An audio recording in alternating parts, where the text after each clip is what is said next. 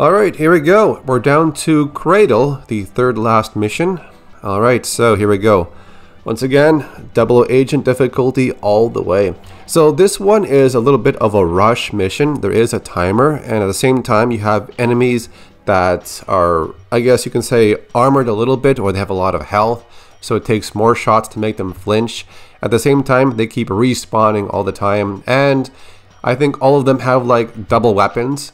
So we'll grab the body armor at the back here and then try to go as fast as we can going forward. So one enemy will always be right in front of you here on this bridge. Alright, so pick up his weapons, rush up and take out these two guys right here, and one enemy should come to your left. There we go. What I like to do is get his attention so he can actually shoot me, and then he stops. And you can do the same thing with other people. Like here, I'll show you. Make him shoot you, he'll have to stop. And that makes him an easier target. So anyways, let's go down over here. There's one dude there. So be very careful with your ammo because it's going to be pretty low. You gotta take down enemies all the time to refill your ammo. So anyways, we'll take down these two turrets, close the door. And oh great, someone was behind me. Okay, these two guys are here. Gotta watch out for the one inside this little area right there. Alright, let me close the door again properly. Now we gotta shoot down this computer terminal right there, destroyed. And then we go after Alec, and we'll close this door. And try to shoot him in the head if possible.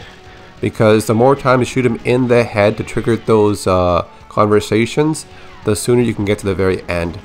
Like for example, if you only shoot him in the limbs or in like the chest, it takes more of these interactions of chasing him and then shooting him. However, if you shoot him in the head, it takes far less. Alright, so he's going to run up here. He's going to stand inside this little area up here, and I'll stay right down here to where he cannot shoot me. I'll shoot him possibly in the head. He'll run off, and he dropped a grenade, so be very careful. There's more body armor right there. Alright, so we'll go through here. We'll try to chase him to the other side, but I'm low on ammo. Let me check if there's anybody up here. Okay, there's one down here, one to my left. Alright, but that one's too far, so we'll just take this one. Yeah, I'm so low on ammo, look at that. So Alec is inside here. Yeah, when you get close enough, he's going to take off. So keep your distance, get a good angle to where he cannot shoot you, and pop him in the head. And there we go, okay. So this leads to the very last encounter. And oh, there's an enemy over there. Let me go to the other side because I only have like 19 bullets and I gotta use that for Alec at the very end. Alright, so go down here. This is the finale. He'll fall down there. You follow him. And when you land, it's a shootout, or if you want, you can slap him. But I'll use my gun and that's pretty much it.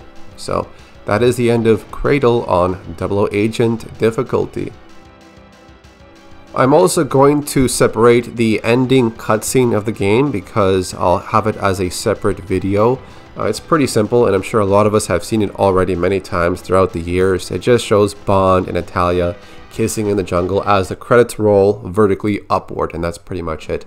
But it does show a bunch of the characters and a different cutscene after that, so I will upload that as a separate video if you guys want to see it. So anyways, this one is done. On to the next one, which is Aztec, my favorite.